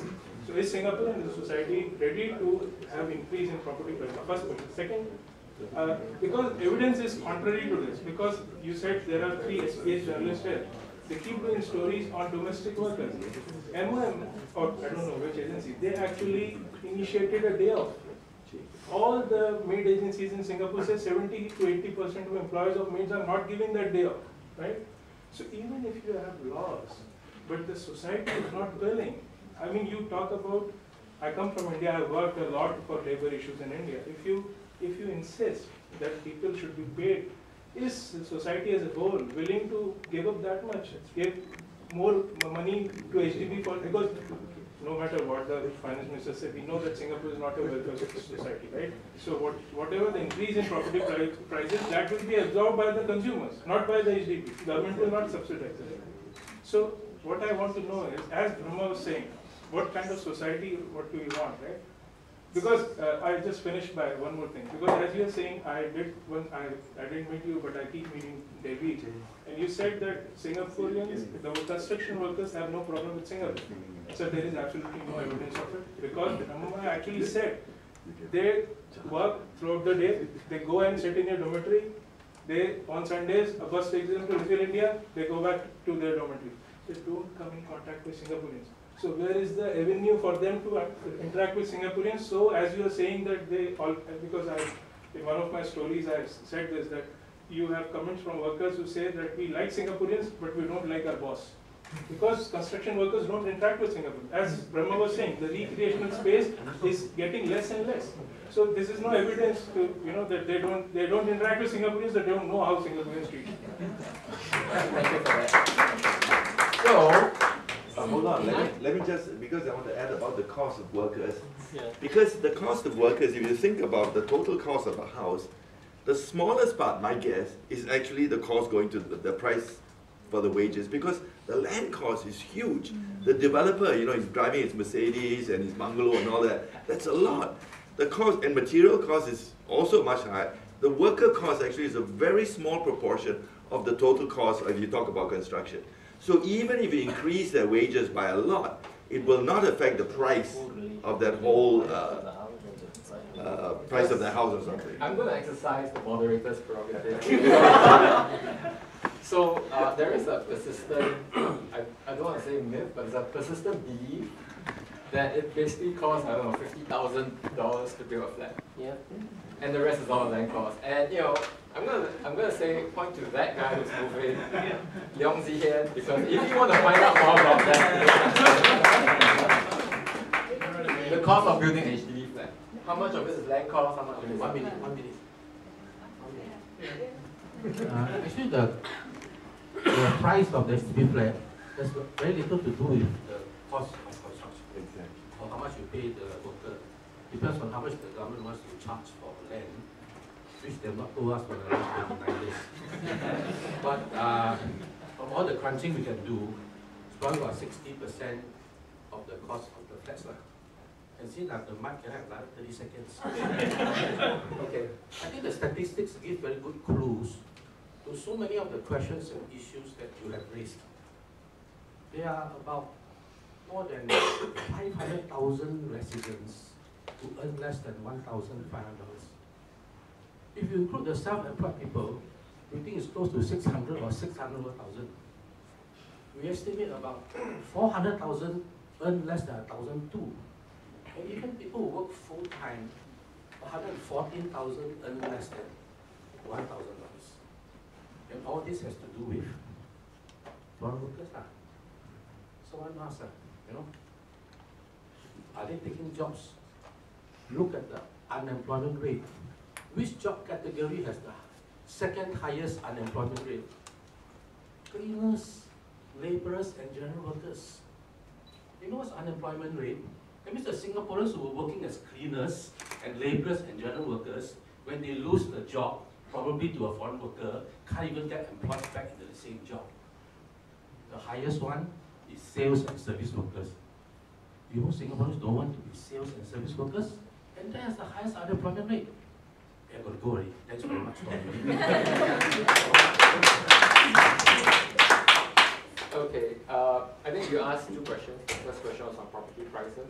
Second question was on Singaporeans not being willing to give a day off for foreign domestic. No, that was not a question. I was just saying because you have no anecdotal evidence about how many, as you said, you don't know how many SMEs or MNCs are employing.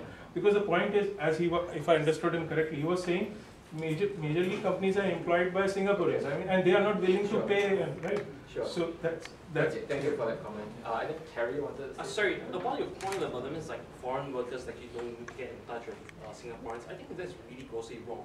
And like example, construction workers that actually deal with Singaporeans, that means Singaporean workers, co-workers. Singaporeans, that means the residents. Let's say you're saying service cleaners, right? Conservatory cleaners in the town council. That was not my point. That was Brahma's point. Okay. Both of them were contradicting each other. I would like to move on. Yeah. Any other questions or comments from anyone else on the floor? I will give priority. No, but sir, my question still remains. Are Singaporeans ready to pay for? Yes. No, but that's a false question. But let's assume that doing the right thing for foreign workers will increase housing prices. Who here in this room is willing to pay more for the HDB? Yeah, that was the question. Let's do a straw poll. Who will be willing for that? And I will say that this is a skewed sample. This is a skewed sample. Unrealistic question. No. It's a fantasy question. Might I just say that our state's stance on populism is that it's a no-no. So chances are, if we are a minority, we're on the right side this time around. Okay, guys, let's all take our turn. Hang on. Who wants to make? So we've kind of addressed that question. All right. Who's next? I think you first, and then Ben after that. So you first. Your question is flawed because the prices are already quite expensive to start with.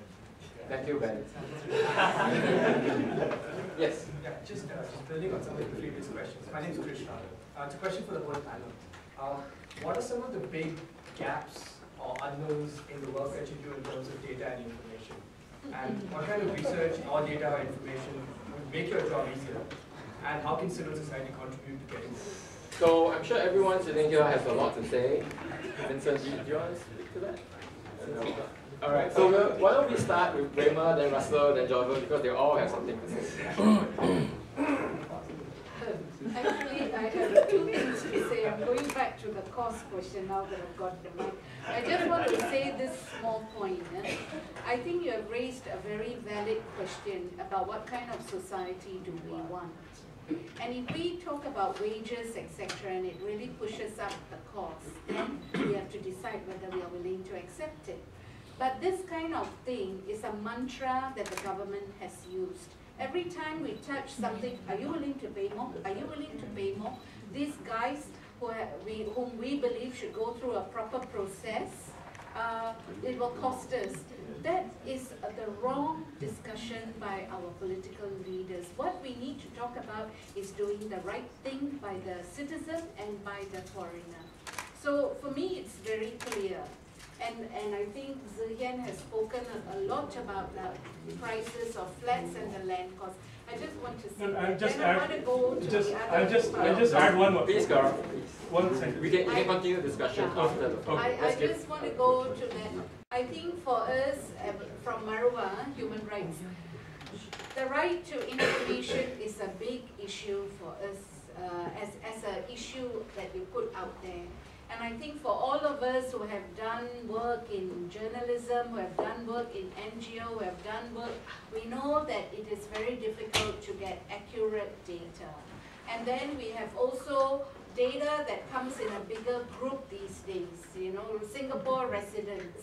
The residents will be citizens and PRs. So how do we see patterns?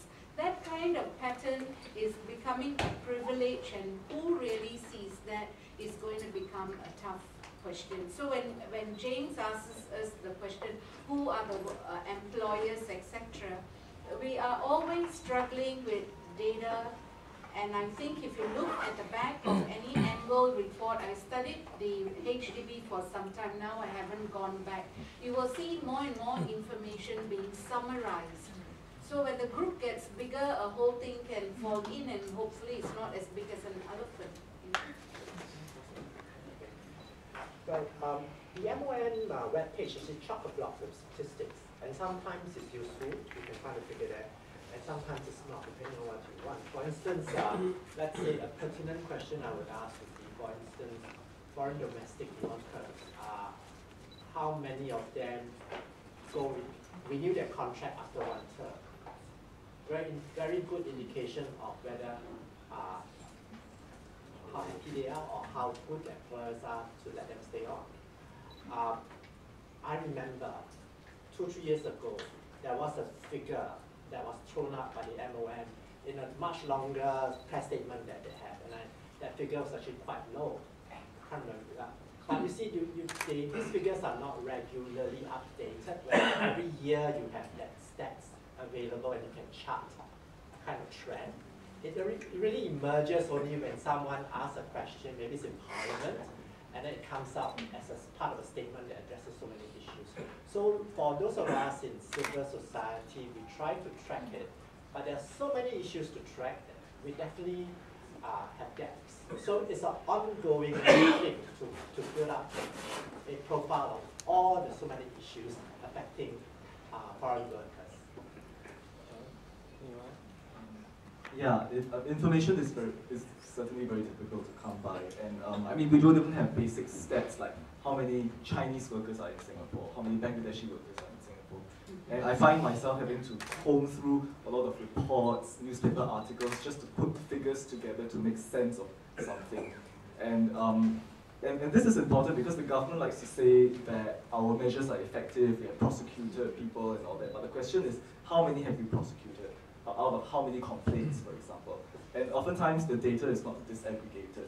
Yeah, so it's very difficult to determine. For example, just recently in relation to the riot, Tan Chuan Jin said that we only received 3,000 complaints, yeah, out of like the 1 million migrant workers here. Yeah, but he was probably only referring to salary-related complaints. Yeah, what about complaints relating to other types of legislation like work injuries, employment agencies, employment of foreign manpower. So it's a very selective use of statistics also. Yeah, so it's very difficult to get a good sense of what's happening because these data just comes out in drips and drabs, and it's not contextualized, not disaggregated. I want to share some of my experience on getting data when I was in Parliament. I was in Parliament from 2007 to 2009 as a nominated member of Parliament. And during that time, I kind of felt that, you know, you get, as an MP, you kind of get a quota for parliamentary questions every time Parliament sits. And so I just went out of my way to find out more. Right? I also did reach out to some academics and think tanks and just ask, hey, if there's anything you guys want to know, tell me. I'll try and file questions and just find out for you. This is what I learned. I learned that information asymmetry is very real and alive in Singapore and is very deliberately kept alive. I can only speculate as to why, but I'll tell you that the outcome is that the government has a very strong strategic advantage in any policy debate because they know all the statistics. You never know what you don't know. You never know what you don't know.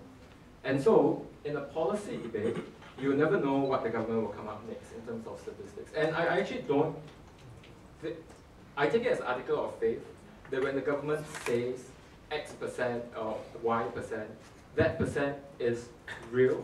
They did not make that up. But you have to question the assumptions, how they got there, what are the things they are not telling you, right? And in my experience, when I filed questions in Parliament, this was in Parliament, mind you. You can file a question, you never know what you're going to get. Right? There is no obligation for a minister to, there's no convention even, for a minister to fully answer your question. They will always answer the question that they want to answer.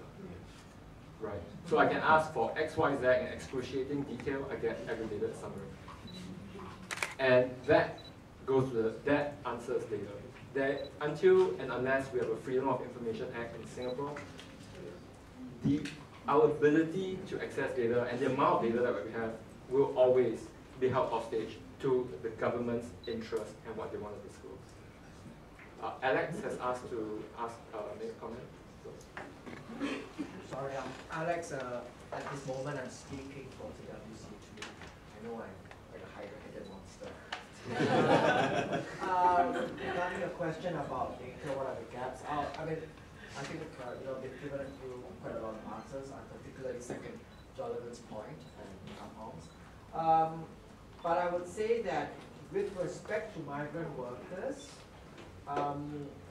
while we may look to the government for the statistical data, for example, like how many of each nationality are here, basic information you might think, but not available. In many ways, it is possible for civil society to go out and get their own data.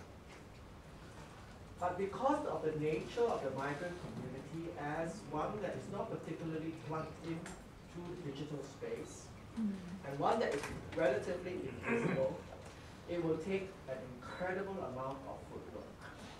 For example, just to find out, just to give you an idea, just to find out what percentage of foreign domestic workers still do not get a weekly day off despite what the law says.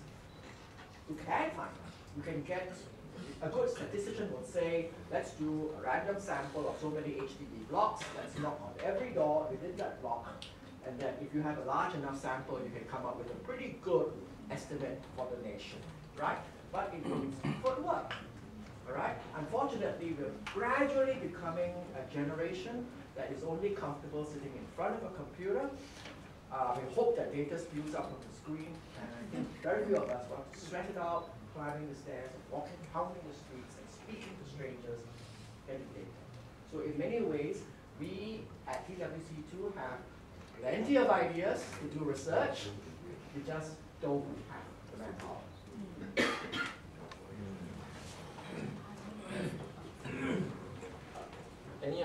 Anybody else? Okay, I'll let Honey then. Basically, to answer to your question, right? You mentioned that Singaporeans willing to pay more, and I think Rema is right. We shouldn't be asking if Singaporeans willing to pay more.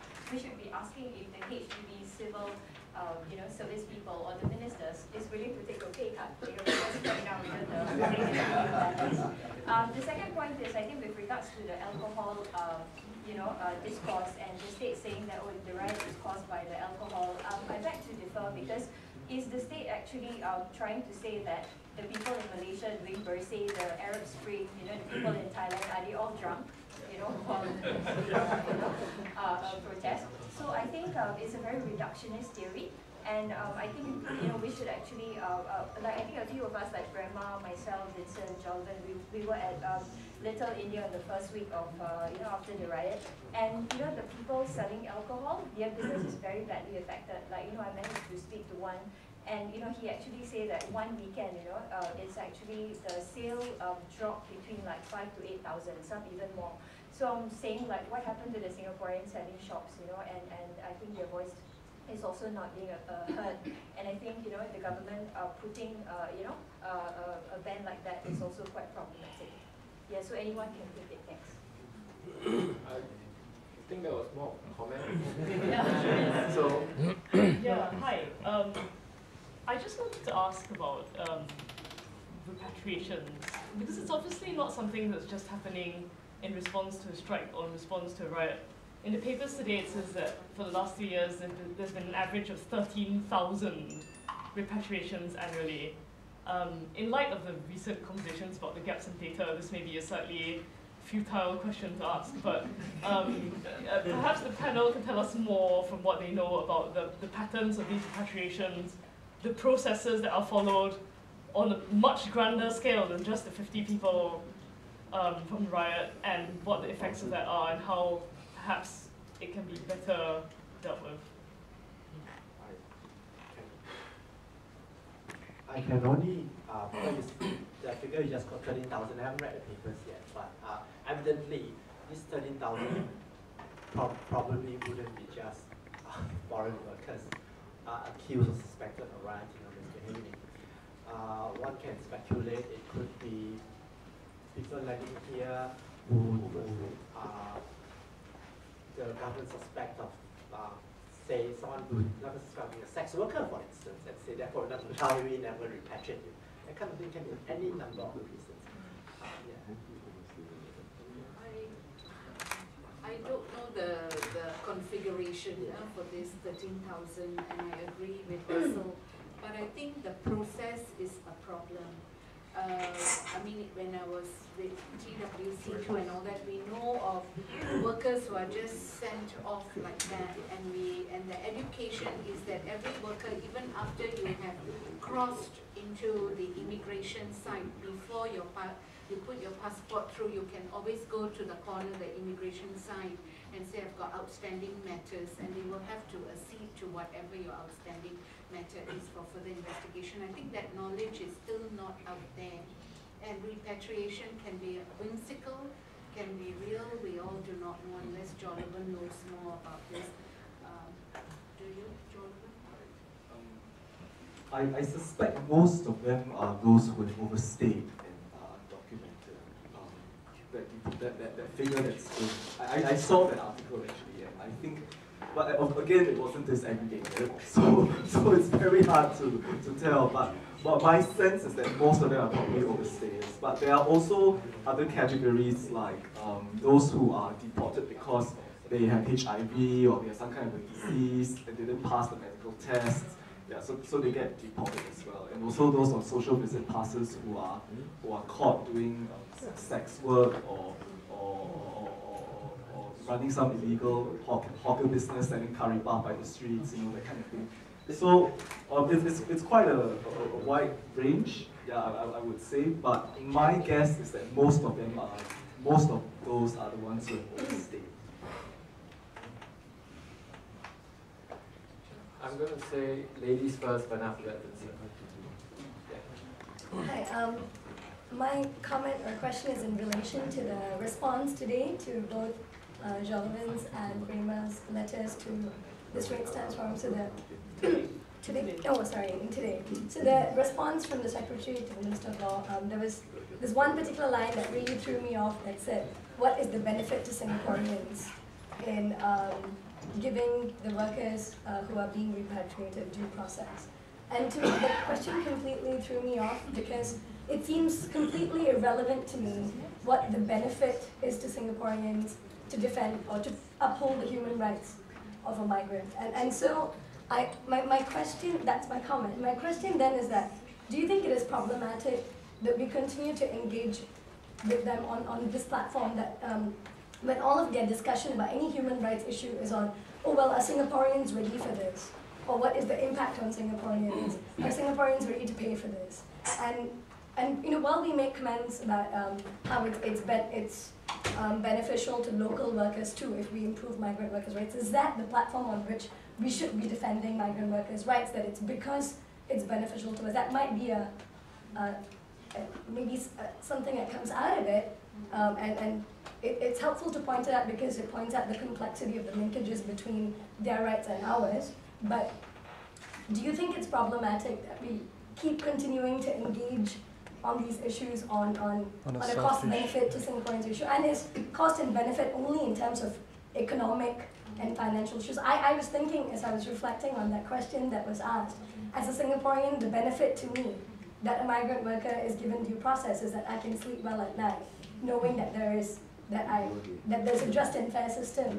So I find that it is really a very pitiful situation that everything is monetized, and Singaporeans then have to bear the burden of justice on the basis that oh, I'm not ready, it's my fault because I have all these other stresses I have to deal with that I can't think about migrant workers' rights.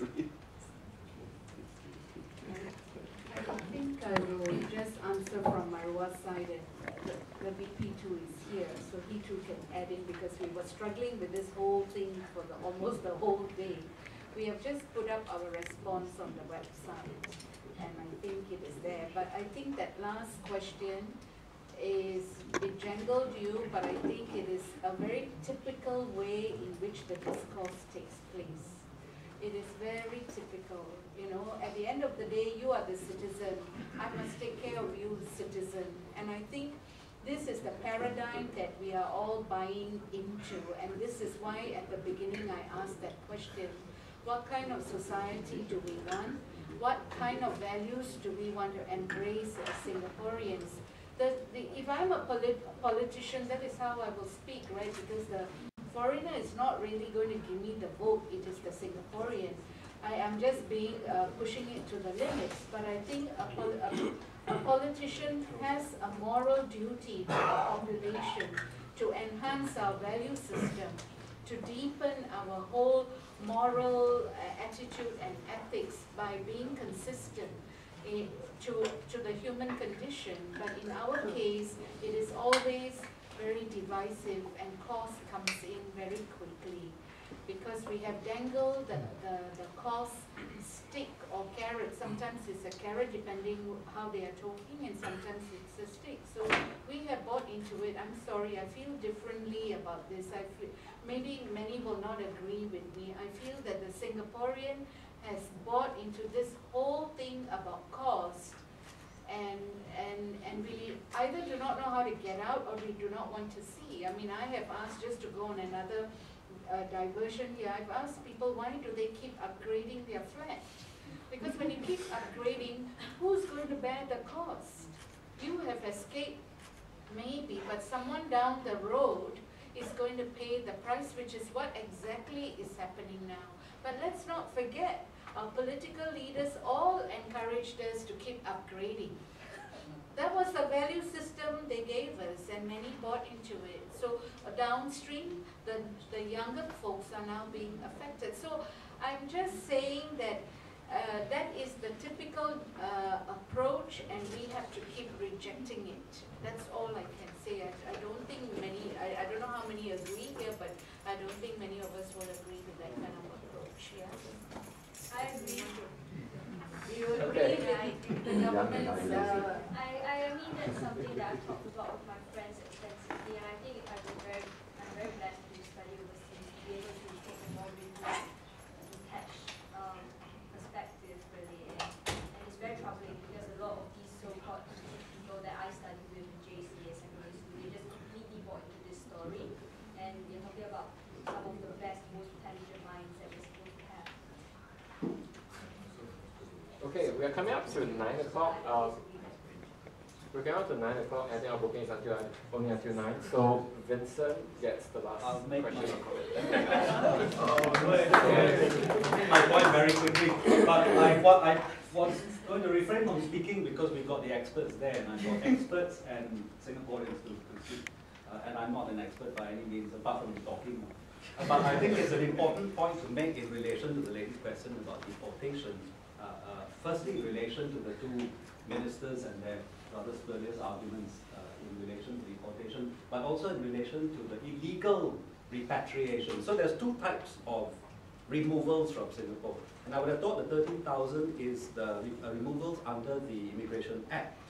And that's quite broad. There are 9 categories of prohibited immigrants that you can remove from the country. And they are very broad, some of them. The second point in the Immigration Act is that the minister can act on information and remove anybody, any foreigner he deems fit, without having to publish that information. The person being removed can ask for the information, the minister doesn't have to provide it. And in 1993, I don't know, Kamong as a lawyer may know this, but in 1993 they quietly amended the Immigration Act and several other pieces of legislation to remove the right of judicial review. That means a court cannot inquire into the minister's action. Quietly slipped into quite a few acts in 1993. So that's the first point to make. It's, as some people have already made on the panel, it's massively broad, the powers that are provided, which is what is worrying because of these 57 that were deported today and the 29 last year. The second point is in relation to the illegal repatriations that companies do, or Jonathan has described it, so I don't have to do it. But just to remind people here that, as Jonathan said, those repatriations are illegal under 2 provisions of the Penal Code: abduction and kidnapping, abduction and wrongful confinement, abduction and wrongful confinement. And speaking as someone who used to be in TWC2, we actually sat in a meeting with the senior director of MOM, who said, and I'm sure the other people can remember it who were there, she said, so that's a clue, well, you can go and find out. They provide a useful service. So this is a government servant legitimizing the breaking of the law. So which is why I thought I had to make that point, because it's a very serious point, and we have people in government kind of closing a blind eye to the blatant convention of laws. Thank you.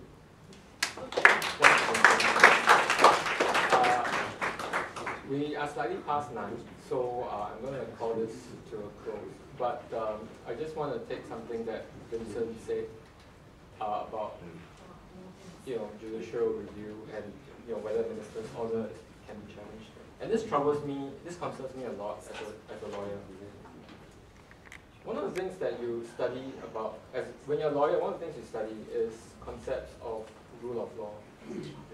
What does it mean to be in a society that's governed by rule of law? And that's why this question of repatriation and deportations of the migrant workers really troubled me a lot. I think I was overseas when I read all that news, and it really troubled me a lot because it felt like ministers and civil servants were making decisions that affected people's lives in a very, very severe and significant way without there being any check, any avenue for recourse, any openness and transparency. When you go through the court system, everything is open and above. Charges are public documents, judgments are published, everyone can see. You cannot hide.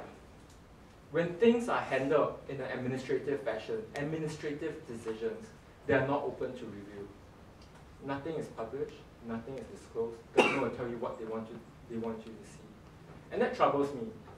In the rest of the common law world, Singapore is a common law country. In the rest of the common law world, the courts have gone down a path of saying that the courts always have the ability to question and review administrative decisions made by the government.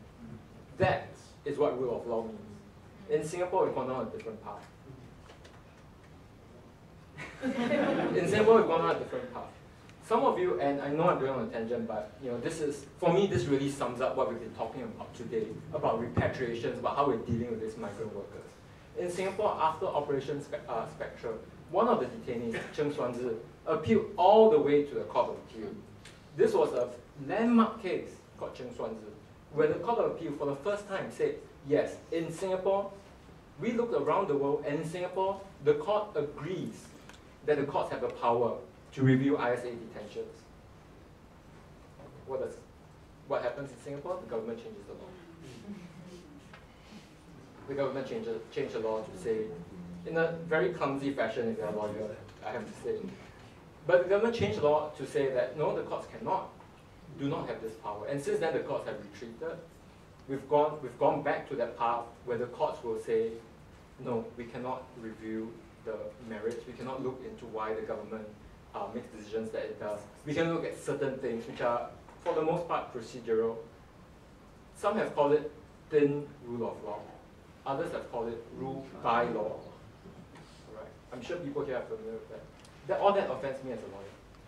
It offends my innate sense of justice, of fairness. I think it offends everyone here. It offends your sense of justice, which is why you're here. Right? And that, for me, that's the crux of this case with the migrant workers, with how we're dealing with them, with how we're repatriating some of them without putting them through the process.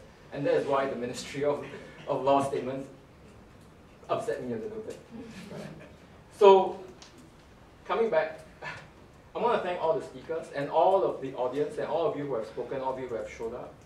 You know, this time of the year is a time for partying and drinking and eating and what have you. But I'm glad that at least in this room, I count maybe around 100 folks who showed up with that interest and with that compassion for our fellow human beings. And that is what migrant rights are about. Compassion for your fellow human beings, recognizing that where they come from, they deserve a fair deal and justice. And with that, you know, I'd like to thank everyone for coming, all the speakers for being here, and thank you and good night.